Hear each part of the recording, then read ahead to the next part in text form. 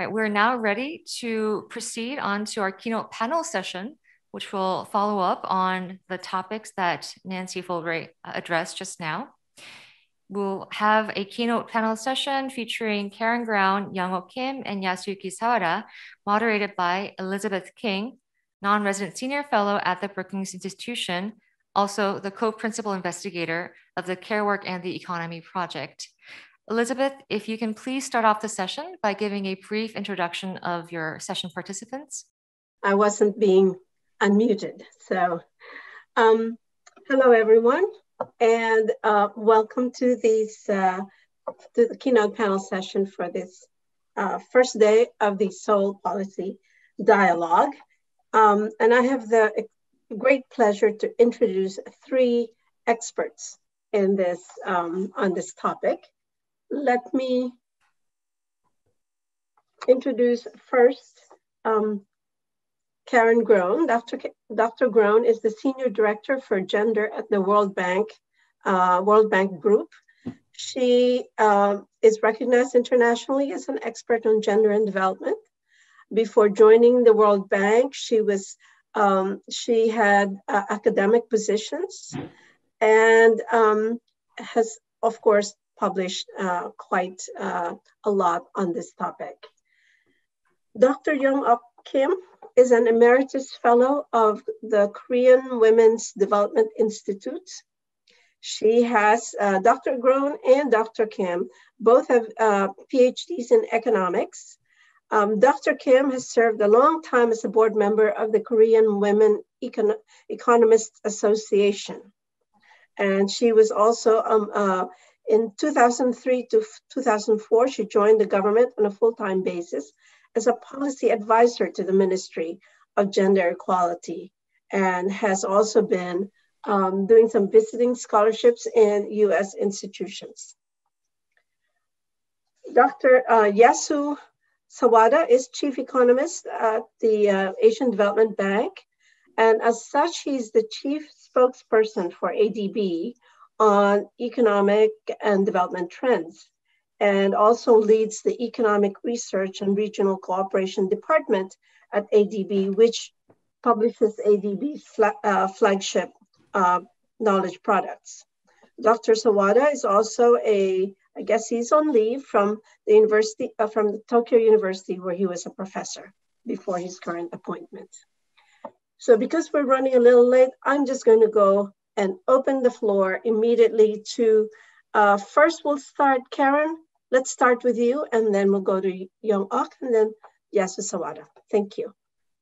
Thank you so much, Beth. I really appreciate the opportunity to join this event, and I would really like to thank our Korean hosts for their great support and also for the inspirational example. And I also have to say that I'm always inspired by Nancy. She is a thinker who has very much not just influenced my own trajectory throughout my professional career, but I'm very happy that she is recognized as one of the world's most intellectual inspirational intellectual thought leaders. So great to listen to, Nancy. And maybe I can just start by setting a bit of the pre-COVID and COVID context. And I was thinking about this talk, and to get myself thinking about it, I thought I would just bring to mind some of the demographic trends and transitions that's really relevant to this conversation for not just South Korea, but for some of the higher income countries in East Asia and the Pacific. As I think everybody knows, pre-COVID, the East Asian Pacific region as a whole really underwent a demographic transition that changed the region's age structure significantly, due both to fertility declines. The proportion of the working age population is really at its peak. And that is estimates not just from the bank, but from UN and so forth. And I think that really has implications for the care workforce, and we really need to think about that critically. It's expected to decline while the share of older people also increases. I knew it, but I had to remind myself that the population in East Asia and Pacific is aging more rapidly than any region in history. And I thought actually it was Latin America, but I was wrong.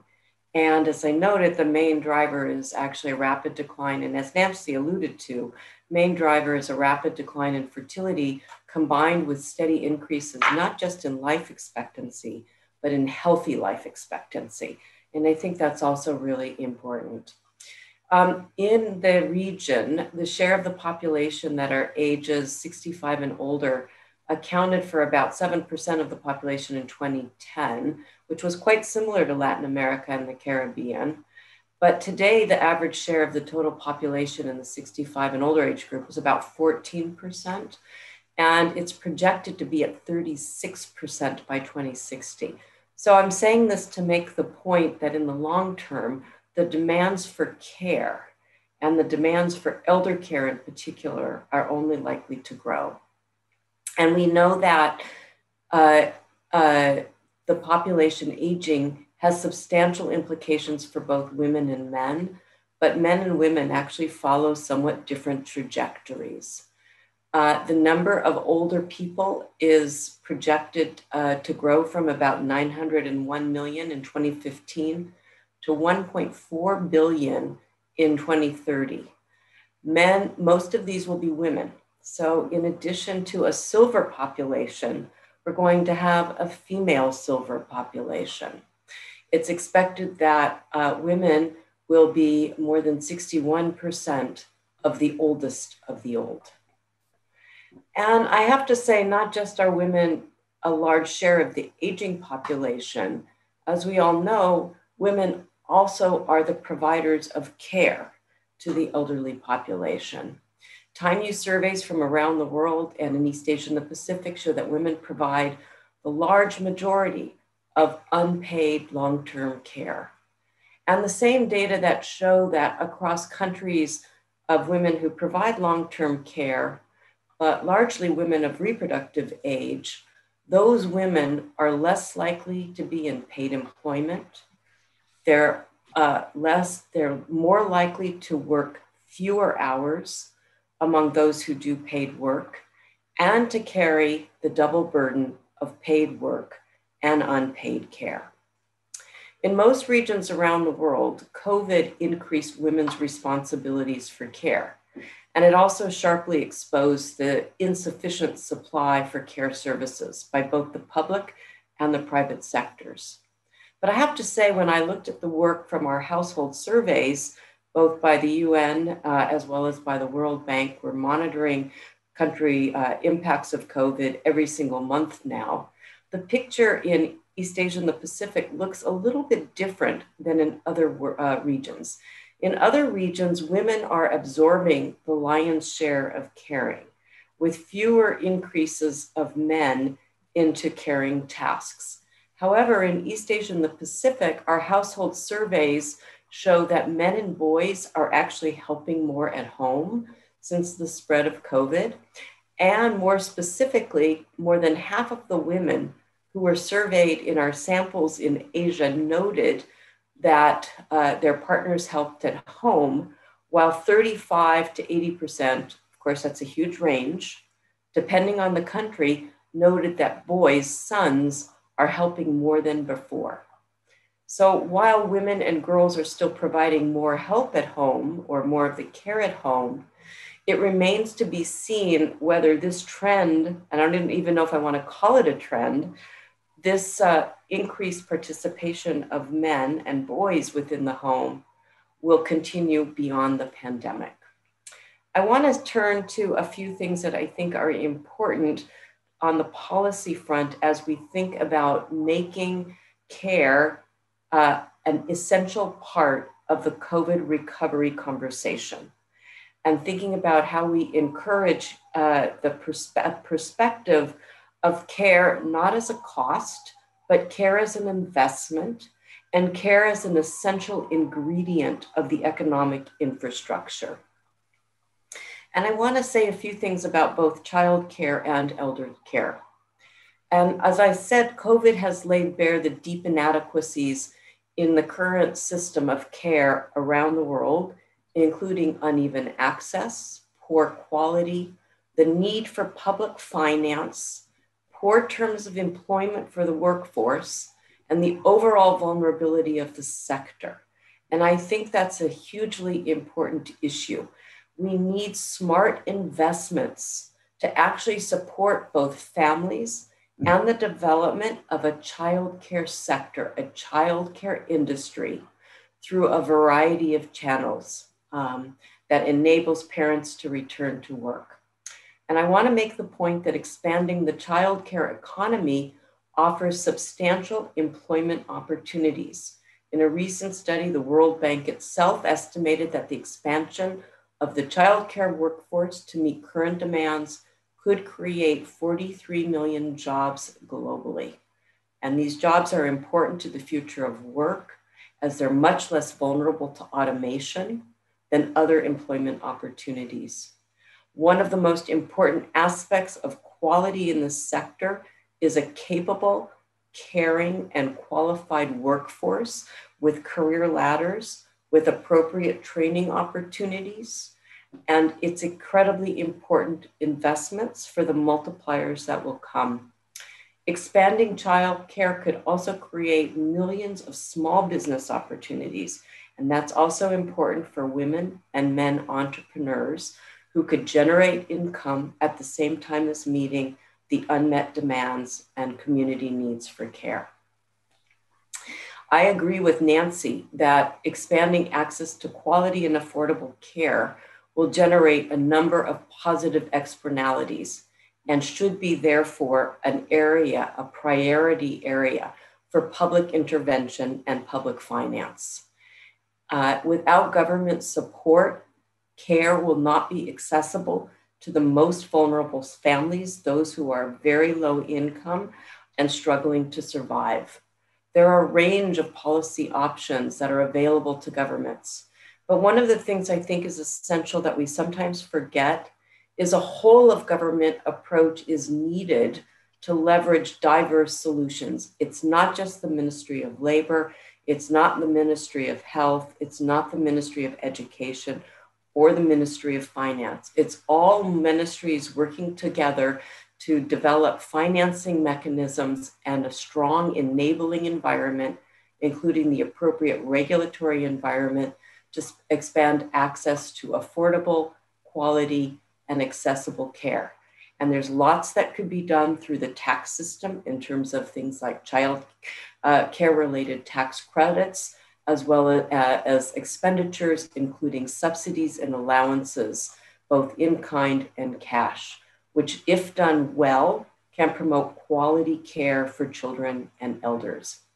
And I want to say a few words on elder care before I conclude. Integrated systems are super important for care.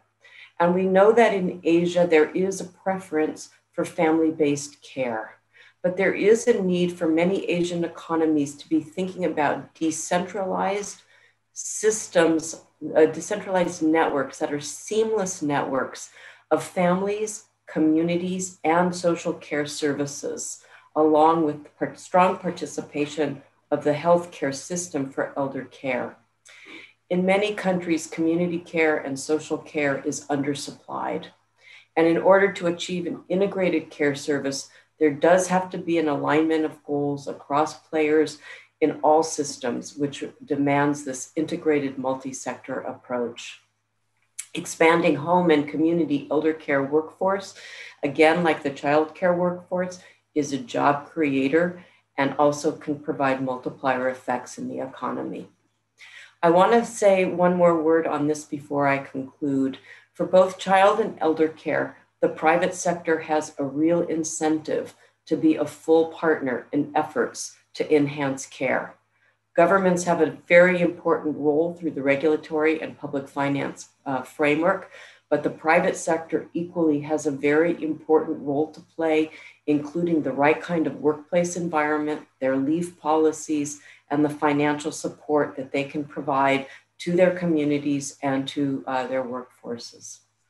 As we think about finally the demand for and supply of care services for all of those who need them, for all of those who provide them, we need to think much more carefully as well about gender and social norms that govern the distribution of care, especially those norms that can help us to do the right kinds of redistributions of care from women to men, within families, the redistribution between families and communities, and also between the public and private sectors. This is a moment of opportunity to put in place systematic, coherent, and holistic approaches to enhance quality and address the myriad of constraints, including persistent gender and social norms that hold back making care a part of economic infrastructure.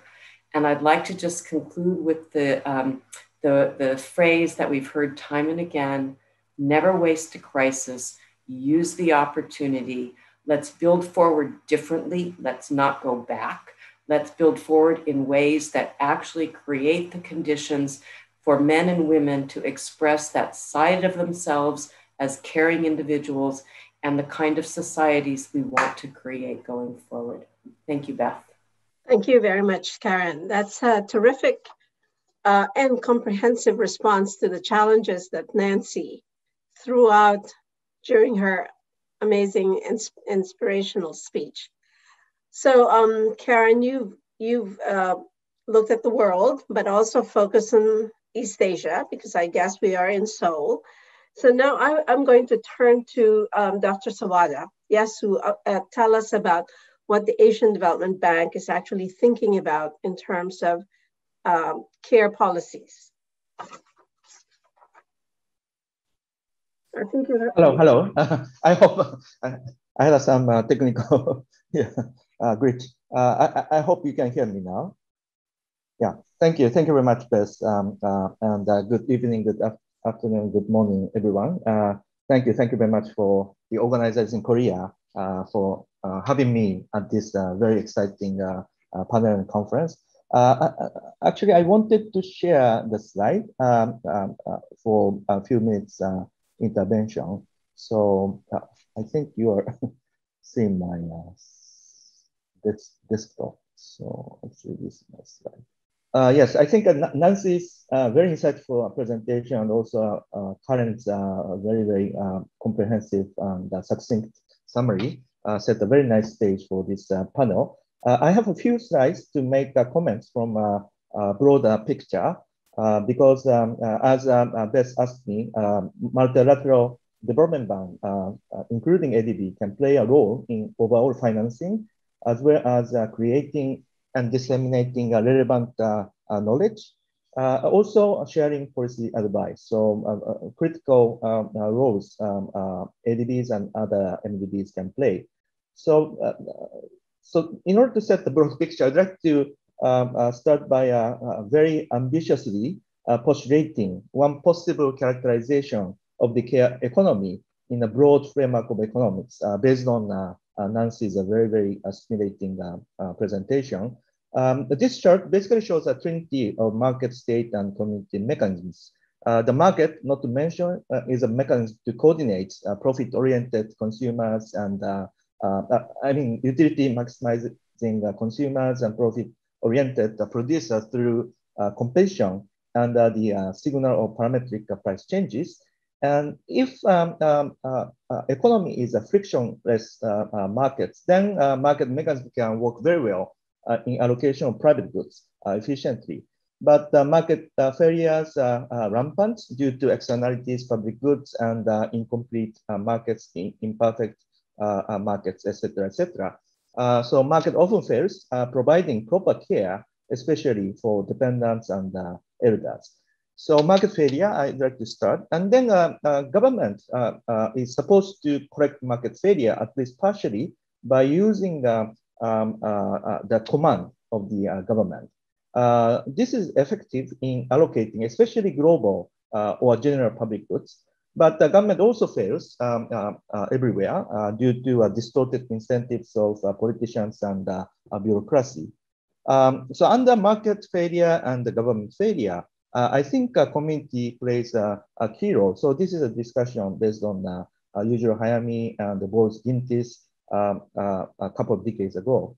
To correct the market failures and government failures, community which is built on basically social capital, complementing market transactions and government public goods provisions. Community is a mechanism that guides the community members to voluntarily cooperate based on incentives, intensive social interactions through community-specific social capital. Community has advantage in allocating, especially local public goods. Indeed, social capital often measured by a public goods gain in experimental economics and behavioral economics.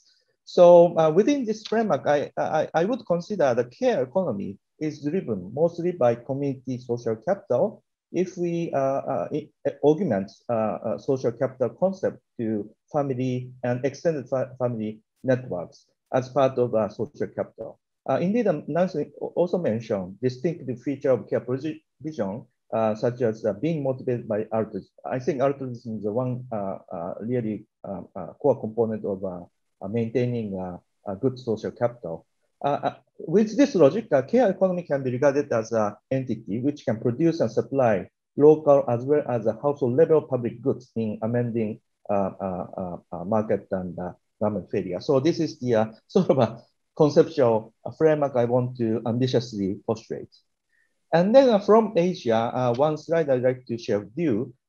We published 530 pages a book titled Asia's Journey to Prosperity January last year. This is basically a kind of an encyclopedia on Asian development in last 5 decades with 15 chapters, including one chapter designated to gender.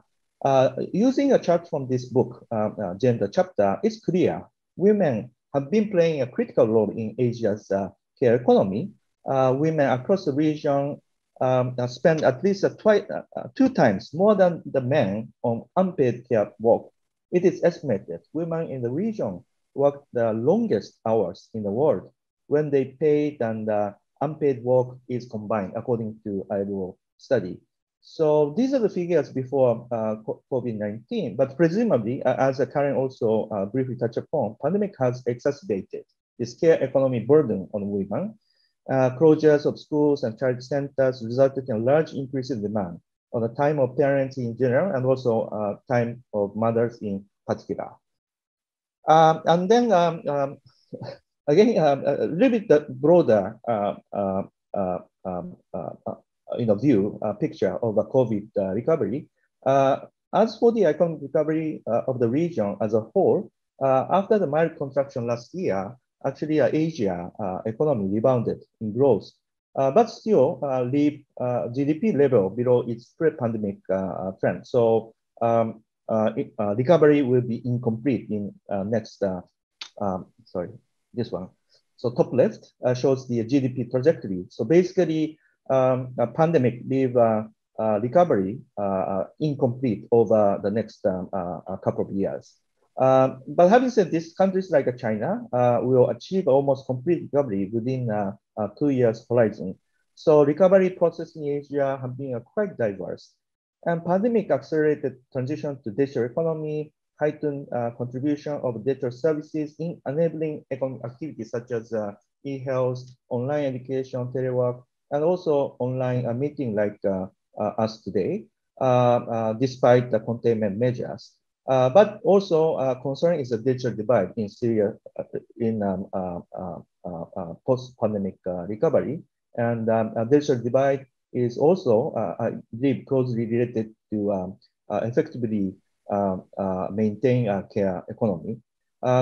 Government has taken steps to mitigate economic impacts, but this has been also putting a strain on government fiscal positions by enhancing public debt to GDP ratio substantially. With these fears in mind, I think COVID-19 really highlights the importance of getting back wellness of the people and also maintaining and also strongly supporting the care economy. So now, last couple of slides I'd like to touch upon. First, wellness. So what is wellness? Wellness is the active pursuit of activity, choices, and lifestyles that leads the state of a holistic health. And last year, we released this Asian Development Outlook update, a same chapter on wellness. And actually, wellness is a center to development. UN SDG goal number 3 actually stated issues around awareness. But COVID-19 has heightened the importance of awareness because crisis has battered physical and mental health of the Asian people. I'd like to point out awareness economy could be an engine to support regions' recovery from the current crisis. Awareness is a large and growing part of regional economy indeed. According to pre-COVID-19 data, 11% of regional GDP can be explained by awareness sector. So policymakers, I think, can maintain the care economy in order to promote awareness in post-pandemic recovery. Sorry, I forgot to. So this is awareness slide. And then actually, but in order to maintain awareness and also achieving a sound care economy, I think careful financial support is needed. So I'd like to briefly touch upon final slides, financing side of care economy. This is also related to what Nancy called necessary and productive spending. And also Karen also made a claim that investment in care economy is really indispensable. So given the care economy does not exist in its isolation, let me expand the scope of a discussion to broaden perspective of building back better or building back greener or more inclusive and also well digitalized economy. Building back better, building back greener and more inclusive requires actually a large amount of capital. And ADB can definitely support this financing. As the chart shows, Asia Pacific region needs to invest 1.5 trillion US dollars or about 4% of GDP annually in order to achieve SDG goal by year 2030. This funding requirement includes, as you can see from the slide, investment in the renewable energies, broad climate and environmental actions, other infrastructure investment, social protection, as well as health and education, which are closely related to, directly and closely related to care economy, and also support for digital transformation, bridging the digital divide. Two things I'd like to highlight. First, this number includes a necessary direct investment to support the care economy, as I mentioned, such as finance and policy support to universal health coverage, for example. And also complementary necessary investment in other sectors and other issues. For example, providing a basic infrastructure remain essential for the care economy and gender equality, broadly speaking. Electricity, transport, safe drinking water, and sanitation all help mitigate women's time poverty, providing a greater opportunity for education and paid jobs for women. And second thing I'd like to mention is that this is a figure as of 2019. So we can take this 1.5 trillion US dollars annual necessary investment as a kind of a lower bound needs to achieve broader resilient care economy and also broadly speaking, building back greener and more inclusive. Considering this a large amount of necessary funding needs, building back greener and more inclusive requires not only public resources, but also private finances.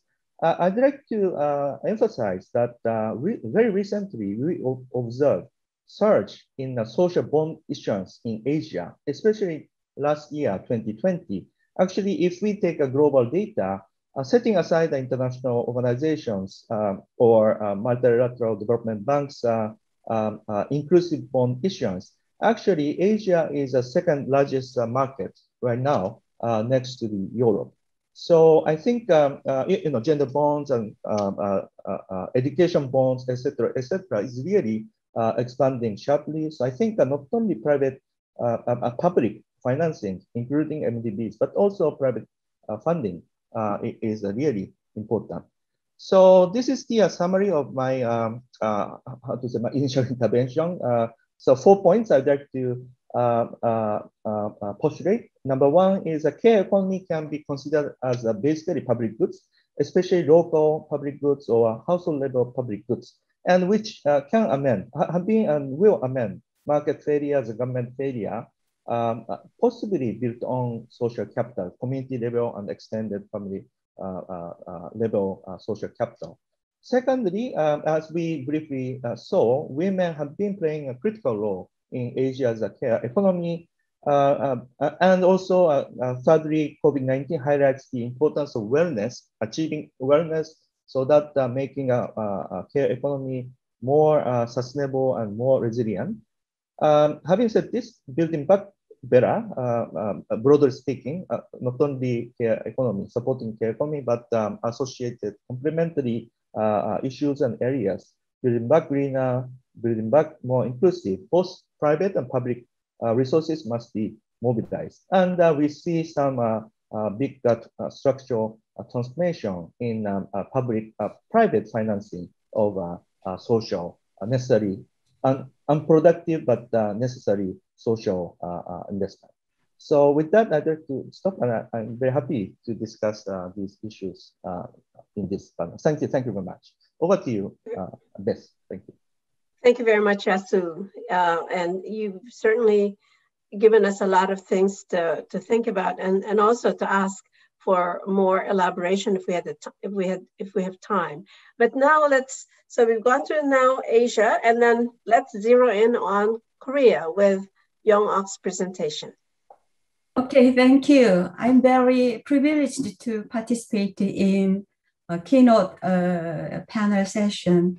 First of all, I thank you very much, Nancy, for your inspiring keynote speech, and like to extend my thanks to Karen and Yasu Sawada for the nice presentation.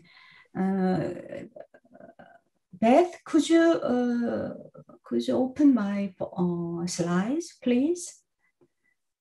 I prepared 6 slides, so it won't be long. Okay. Okay, second slide, second page. Following the keynote speech, I'd like to extend our discussion to the characteristics of public goods. Since care is a public good, government takes a role in its provision, so we call it social provision. We can find quite some countries, including Korea, where child care and elderly care are universalized. In these countries, care services have been developed from a privilege for few to a public good for all. As Paul Samuelson said, public goods are non-exclusive, and accompanying free rides, the public goods are undersupplied. Here, we see the government role in supplying care services. Next question is care infrastructure?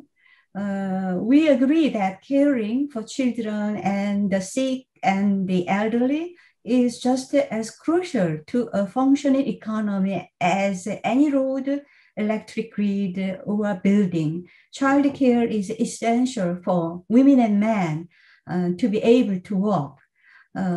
Is the definition of infrastructure is that which enables commerce and the economic activity.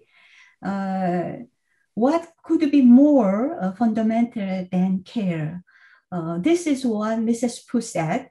She might be the first to use the term infrastructure to refer to care-related work in her 2015 book named The Age of Dignity, about caring for the elderly.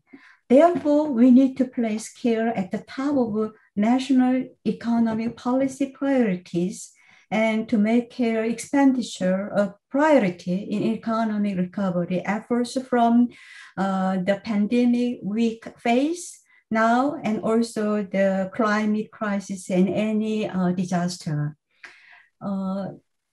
Yes, thank you. After agreeing that the care is a public good,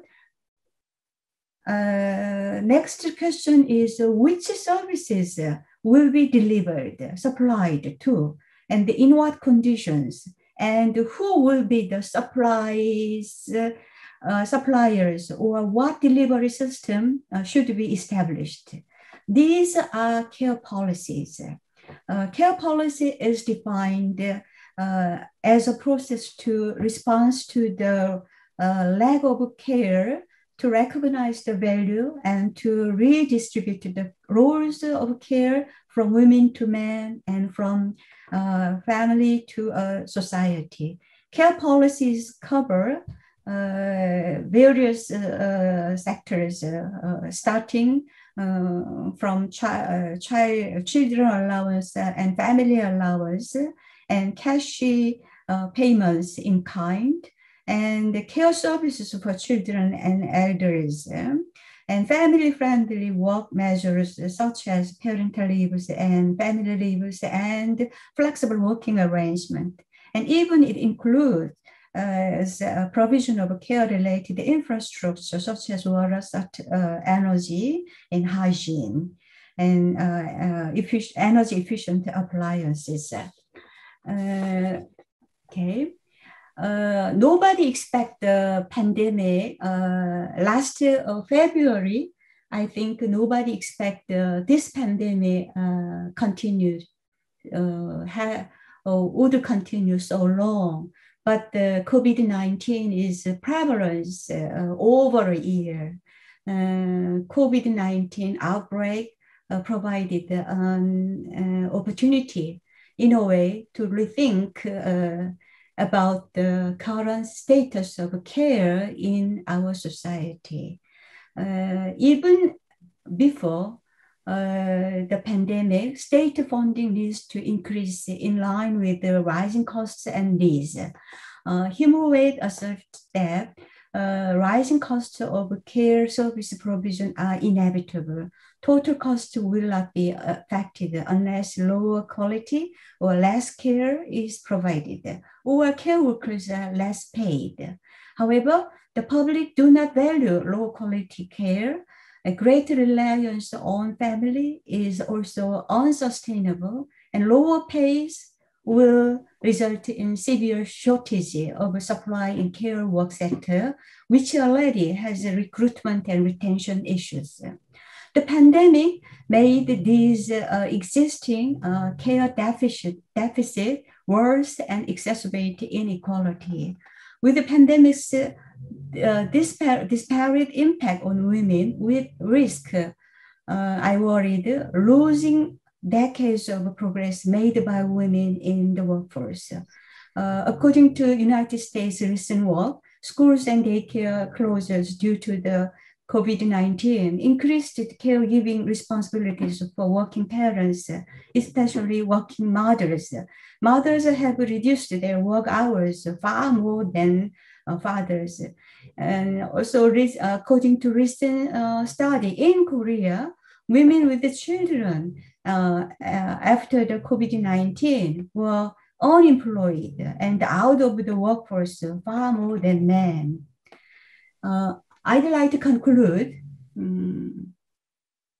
my remarks by suggesting implications for Korea. First implication is Korea need to increase care expenditure.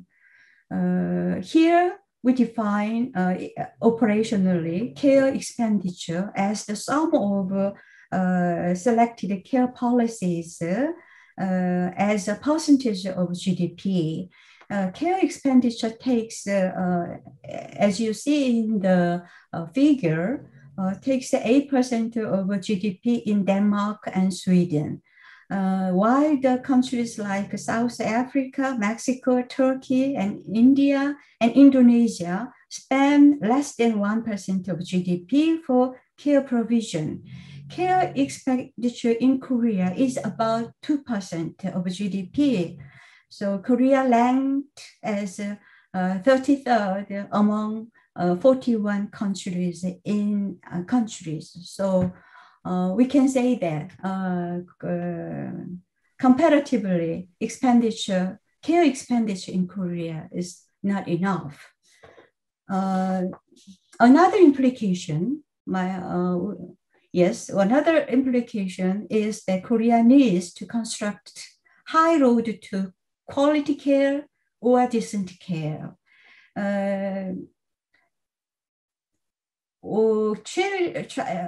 First of all, child care in Korea is free for all children. Among the 2 years old babies, more than half of them and almost all of 3 to 9 years old children are enrolled in facility-based care in Korea. This is above the OECD average, respectively 35% and 87%.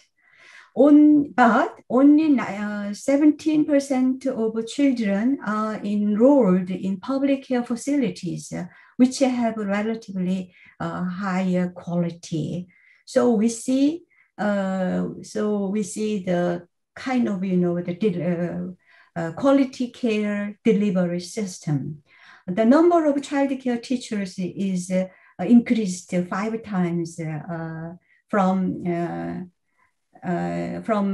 47,000 to 240,000. But childcare works are known for job instability and low pay and long hours of work. How about the elder care?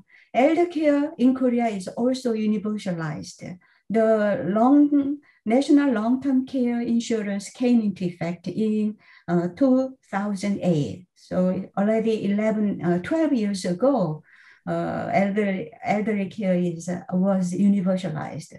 The recipient of elder care increased to 772,000 in 2019. Questions about the quality of the LTC service have been raised as the majority of the facilities are privately owned. Only 1% of the total LTC facilities are public. There are 444,000 elder care workers in 2019. They mostly face employment instability and low pays. Korea has been constructing a road of universal care. I think it is a big step and achievement, but should go on and go further from the place where we stand. Thank you very much for your attention. Thank you, Young-Ock. So I'm presuming that we have a few minutes for follow-up discussion, because that would be really good. We saw here that we have certainly agreement with Nancy about the importance of care in society and in the economy, and also that because it's a public good, countries should be spending on this public good, and it should not be. It is a very important input, in fact, into economic growth. I think that was what Yasu Sawada was saying from their work. Young-Ock actually brought up something very interesting, which is, I think we deserve some discussion, which is the importance not only of the provision of services, but also the quality of those services.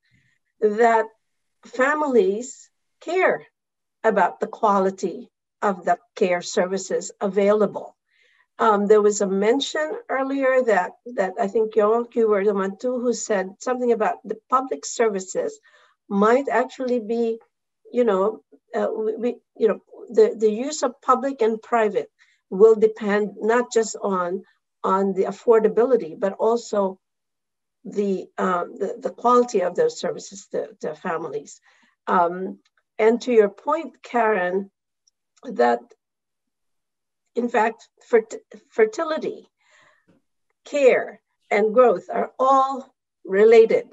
And that's something very important, certainly in Korea, which has been experiencing very steep decline in fertility. And there is interest in clawing back some of the higher fertility, but it can't do that without really thinking about the care burden on families, in particular on mothers. So a very rich story. I would like to follow that up with perhaps Yasu and Karen, but are countries prepared for some of this trade-off? It seems to me that if trade-off between care and growth, it seems to me that to invest in care, there's a trade-off here because that's a different kind of infrastructure, and because the focus will not be just on GDP per capita, but also on care. Now you were saying that actually we don't have to lose economic growth because one can actually build back greener and also the social inclusion. Now I don't know if, and also to include Nancy in this discussion, I don't know that I'm convinced that this is actually not costly in terms of economic growth. Anybody? Karen? Nancy? Yes. Either one of you.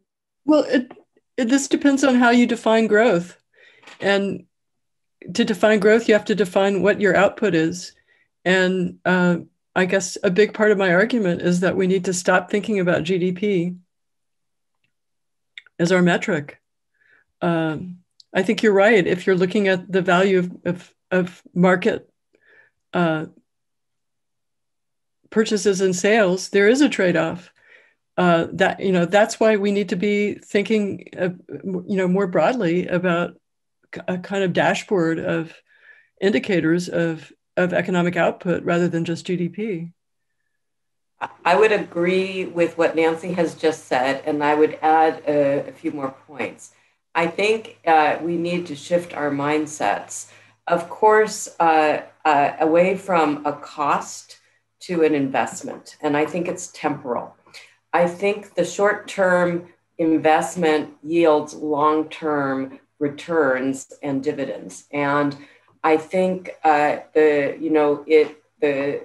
first thing. And in the short term, I also think that countries have needful and wasteful spending, and there's plenty of room in fiscal budgets for reallocation of expenditures towards this kind of productive investment. And we've had a lot of long discussions over many decades about quote unquote unproductive investment. And there is, I believe very firmly though, looking at fiscal policy and fiscal framework scope to reopen those conversations. So the change in orientation, the temporal aspect, the reallocation of existing expenditure. And I think if we also thought about domestic revenue mobilization in different ways, I'm very heartened by discussions, I think right now that seem to be more open about things like corporate income taxation and finding an integrated framework for that. And I'm also heartened by a discussion of carbon taxes and environmental taxes that I think would be very critical for raising public revenue that could be channeled to the right kind of investment. And Yasu was actually talking a little bit about social bonds as well. Yeah. Yes. So I think I'd like to briefly touch on two things, somewhat related to Karen's point. First, I think this seeming trade-off between care and growth, I think there is a room to wisely avoid this trade-off. Korea and also Japan, my home country, Japan, front runner of super aging. And these countries and economies always talks about, people are talking about so-called silver dividend. I'm not sure this is the politically correct word, but silver dividend means super aging, but keeping elders healthy and also productive. that can, by doing so, we can achieve higher growth. So this is really the way to wisely, mitigate a sharp trade-off between care economy and economic growth. And also gender dividend, another keyword we are talking about in East Asia. That's also, gender equality and also growth can go in tandem. So I think there is a way to wisely avoid this. And also in private sector, as Beth briefly mentioned, I think there is some structure changes happening, especially in green bond. Now we see those companies issuing green bond can gain better stock market returns.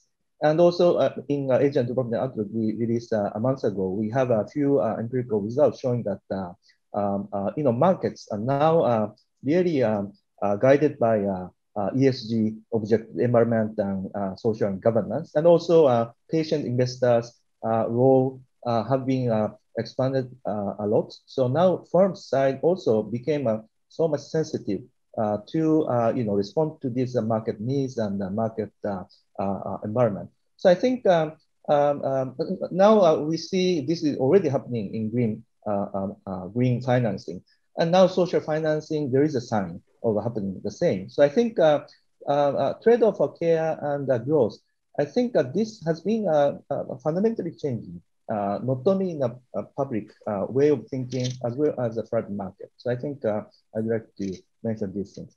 And domestic resource mobilization also important. If especially for Korea and Asia, if COVID recovery has been completed, many investors from outside will flowing into Asia.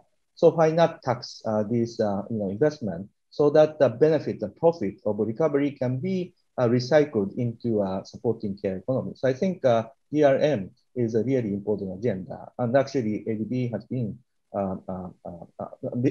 started regional tax hub just last month, and so that not only domestic resource mobilization but also international tax collaboration and cooperation, expanding resources to support the care economy and social sectors.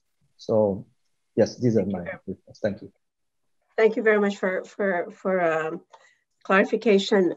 Yes, I want to go back to a slide that Young-Ock showed, which showed that many families are actually using child care provision, especially for 3 to 5 years old, but it's almost like it's 95%. But she was also saying that most would really prefer public facilities rather than the private facilities that they use. Doesn't that, to me, it indicates that there's a role of government that's not being used in order to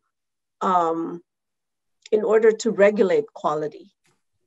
Why isn't the government doing that and increasing the trust of families in the private providers? Because in a way, that's sort of what Yasu was saying too, is that, if you want to use more of the private providers in the economy, you want to grow the economy of care, you would also need to rely on more private provision. The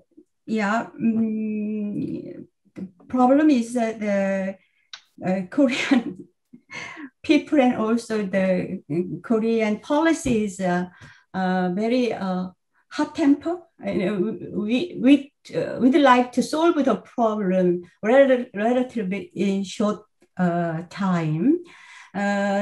Since the government decided the child care and the elderly care should be universalized, then they like to universalize the care very shortly. Then which facilities can afford all the service delivery, service provision? So government can, during the short time, government couldn't build the new kindergartens or the LTC institutions.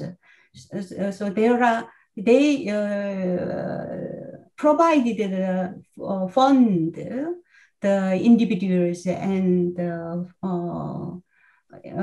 private owners to build and operate the facilities. So through that mechanism, during the short period, we can, provide these services. But control the care quality is another problem. There are a lot of, adverse selection, and as you name, all kinds of, the cheatings and exploitations. So that is the way of the government provide the care services and universalize the care. So this kind of result we face. So I'd like to say, to build a high road to the universal care, we should think, the minimum time period. We should construct the road that is sound and solid, not then we need a kind of, sort of, time. But in Korea, in a way, in a relatively short period, we achieved the universalization, but in looking deeper, these problems we face. And also, I'd like to, since I got the mic, I'd like to say short comments on the, Beth, you brought the care, trade-off care and economic growth. And I've been told that we don't have much time. So okay. If you can make it short, Young-Ock. Yes, very quickly. And more people now say that the economic growth-driven model is not sustainable. I think more and more people agree that. So the trade, considering this, intellectual trend, I think the people now try to think about the relations between care and quality of life or well-being rather than economic growth. So doesn't too much matter, I think. And I particularly like your phrase, the high road of care policy. Thank you for that. I want to reserve my last question for Nancy, just because we didn't get a chance to actually ask her too many questions. Nancy, some people might be thinking, on the one hand, you say, let's value care.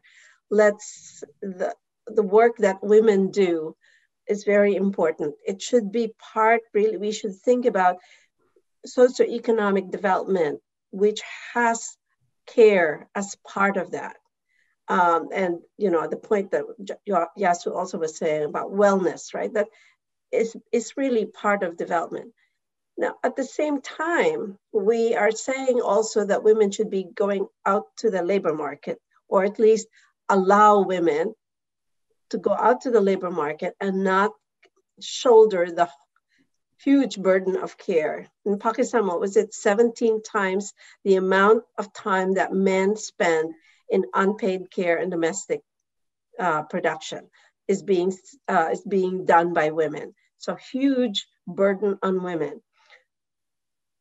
People might ask you, on the one hand, you say, let's value that time that women are putting in care. On the other hand, let's reduce that time and allow women to go into the labor market. Well, it's like any other economic analysis. You want to improve the productivity of care work. And the way to do that is by finding a better balance between family provision, social provision, community provision. I think the kind of integrated system that we're talking about. But I'm really glad you posed the question the way you did, because I think we also really need to consider the length of the work week and the fact that it will be basically impossible to find a better balance between paid work and family work unless we make part-time and flexible work an inherent part of paid employment. And I think that's a particular challenge in Korea, but everywhere globally, I think we should be reconsidering the ways in which paid work is temporally structured. It's just not functional. And by the way, COVID gave us some really insights there as well, with the new opportunities for telecommuting and working from home that I think could be expanded in a lot of ways. I think we should really look for some new solutions in that direction as well. Thank you very much, Nancy. So one of the key lessons, I think, from thinking about the economy and who has been doing care work, seems that many countries have been able to grow fast and intensely, especially in East Asia, partly on the back of women who were doing most of the work at home. And that it has to change if wellness is going to be part of our indicators of economic development and social development. We cannot continue the way it is, because it's not fair.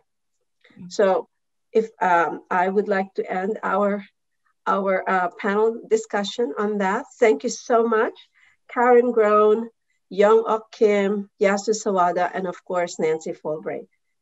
Thank you very much. Thank you, Beth. Thank you. Thank you. Thank you very much. Thank you so much, Beth. I would also like to extend my thanks to all of our panel experts and of course our moderator to help us really reflect on how we recovered, or how we're trying to recover from COVID-19 by looking into the re-emerged importance of care and gender equality.